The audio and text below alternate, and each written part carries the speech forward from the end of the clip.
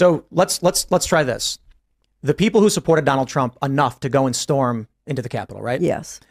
Trump got 74 million votes. Not every single person would agree with that, but 250,000 people were in D.C. that day to support Donald Trump. People holding that sentiment, do you think they would fairly assess a criminal trial against, say, Hunter Biden? Listen, I have two very close friends who are Trump supporters, but I think that they would wish to give someone a fair trial, no matter who they were. I don't think that who you support politically. I like to think that there is a center of conscience in this country. The fact that I support someone politically doesn't mean I'm going to sacrifice my integrity or my adherence to the law. So where are the criminal prosecutions for the rioters in 2017 on January 20th? Does it set fire to vehicles, torched things in the streets, smashed windows, beat police? Anytime there is anyone who acts outside the law, there is a reason for them to be held accountable. So my question is, that's why Lady Justice has a blindfold on. If it is fair, then why is it that the far left extremists who set fires and vandalized and destroyed things in D.C., not only were they acquitted, or I should say not even acquitted, the charges were dropped, but they were paid out a $1 million settlement. Why is it that in Washington, D.C., when the far left destroys, burns, and vandalizes and bangs on the doors and smashes their way into these buildings, nothing? Well, first of all, rioting in the street is different than. Oh, that was different. No, but I mean, like when they Capitol, the United States. I mean, like when they go in for the death of the vice president with the guillotine. Sure, but I will go and take Trump out tonight. Take him out now. When was the last time an actor assassinated a president? They're still going to have to go out and put a bullet in Donald Trump. I have thought an awful lot about blowing up the White House. So this is just a warning to you Trumpers. We ain't playing with you. For those of you who are soldiers, you know how to do it. Make them pay. And he has to be eliminated.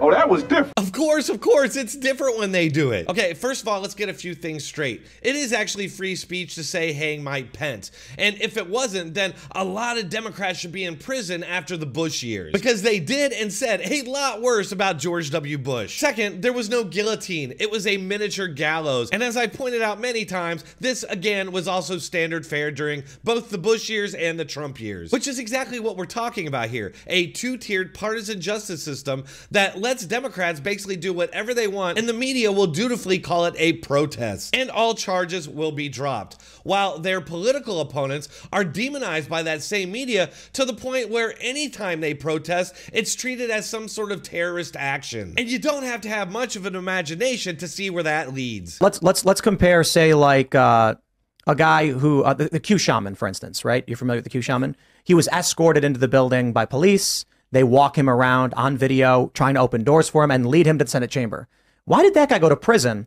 But the people who occupied and disrupted Congress for, say, abortion rights or for the Dakota Access Pipeline, when the left goes and occupies congressional buildings by force, Wait a minute. Oh, that was different. And it wasn't just those. And more recently, they did it with Kavanaugh, they've done it with the abortion stuff, and they've done it at many state houses. The pro-Hamas people just did it recently, but nobody's ever charged in these things, and they never called it an insurrection. And there were literally sustained attacks for months on Portland federal buildings. Individuals, right? Our elected representatives were afraid for their lives. The building was stormed. But I'm not talking about that. But you are when you're talking about the difference between the shaman, who was led in by police, I'm saying. Pardon? Who was escorted in by police. Well, so I'm comparing a specific instance where a guy is brought in by the police officers who give him a tour, open the door for him, and show him where to go. He's surrounded by cops. They give him a guided tour on video. This is all, you can watch it. My question is, in that particular instance, this one guy who's like notorious he goes to prison. Or how about a better example? Owen Schroyer did not enter the building. Owen Schroyer was at a permitted rally on the Capitol grounds, and he went to prison and just got out last week.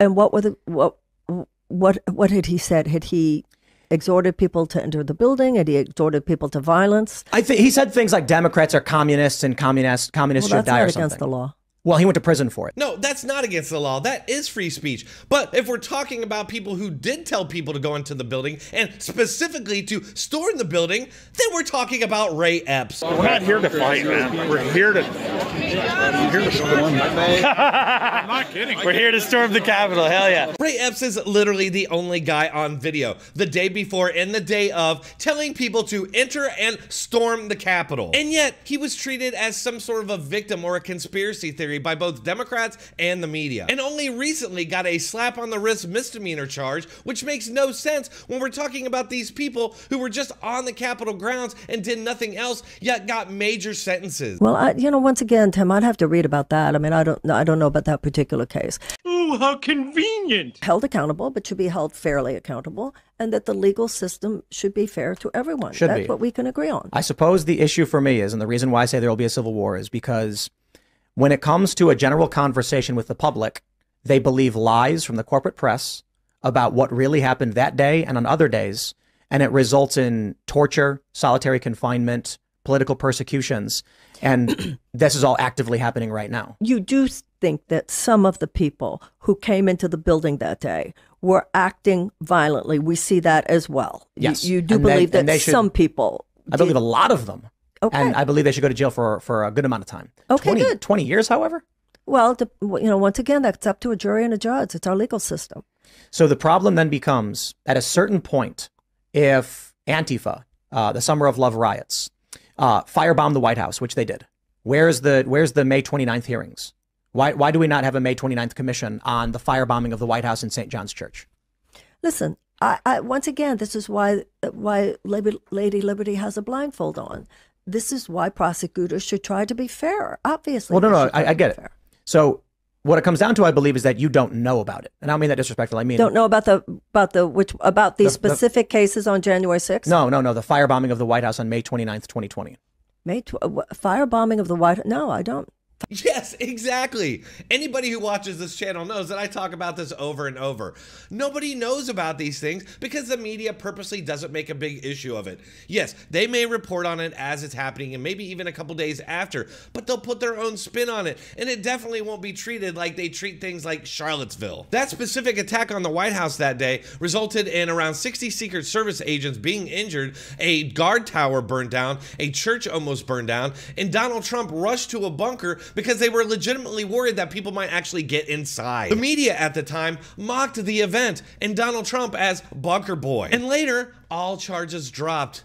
This is a great example of what people like me and Robert Nawar constantly talk about when we're talking about this two-tier justice system. And it's not just the White House attack. There are so many other examples, like the attack on police defending a Christopher Columbus statue in Chicago. That was insanely coordinated and violent, and yet it's down the memory hole, never to be spoken of again. But there's no charges for any of those people, and that's okay because nobody even remembers it, and that's on purpose. When the media wants the American people to remember something, they make sure they do, and when they don't, they let it go down the memory hole. Firebombing of the White House on May 29, 2020. So I assume that you're saying it's because the corporate media did not want me to know? I mean, no, honestly, it was reported widely. There were photos of smoke rising all over D.C. It was a mass riot. They were making fun of Donald Trump because he had to go down to Donald Trump was forced into a bunker. The police came out and started pushing people out, but there's been no hearings. There's been no commission. St. John's Church was set on fire. Yeah, and actually the media tried to make a big story about the National Guard having to use tear gas on the violent mob, trying to say that it was Donald Trump setting it all up for a photo op, which turned out to be a total lie. St. John's Church was set on fire. This is a historic American church where... I know that church. They set it on fire. Where I live. Far left extremists firebombed the White House grounds. The reason you don't know about it... 70 plus firebombed, throwing Molotov cocktails at the White House and torched a guard post. 70 plus police officers were injured. And so what happened? Nothing. The reason you don't know about it is because the media doesn't make a big deal about it. I disagree. I think it's because, with all due respect, I don't think you read the news the way Trump supporters and we do. Well, I'm not saying we as Trump supporters. I mean, those two things are not mutually exclusive. I think that the average liberal... algorithms and so forth, because I do read the news and I do watch and I think of myself as informed and I'm not... But I'll look. Trust me, I'll look. I think what happens is the average liberal is getting their news and information from pundits, not from news sources. Right, and that's the issue here, is because the biased media has turned into a biased justice system. And we're watching that play out right now. While the Democrats imprison their political opponents down to just regular people, up to the 2024 presidential candidate, as they accuse him of being an authoritarian threat, while they themselves are literally doing the things that the authoritarian threat does. I really don't see how these people see themselves as protectors of democracy as they cheer on the removal of the sitting president's main opponent in the next election from the ballot. They're literally trying to either imprison him or remove him from the ballot, yet see themselves as protectors of democracy. All right, folks, that's all I have for that, but I wanted to show you that interview because it sounded a lot like the stuff that we say here on this channel. Well, I hope you all enjoyed it. If you're still here, you might as well hit that like button, and I hope you all have a Merry Christmas. See you on the next one.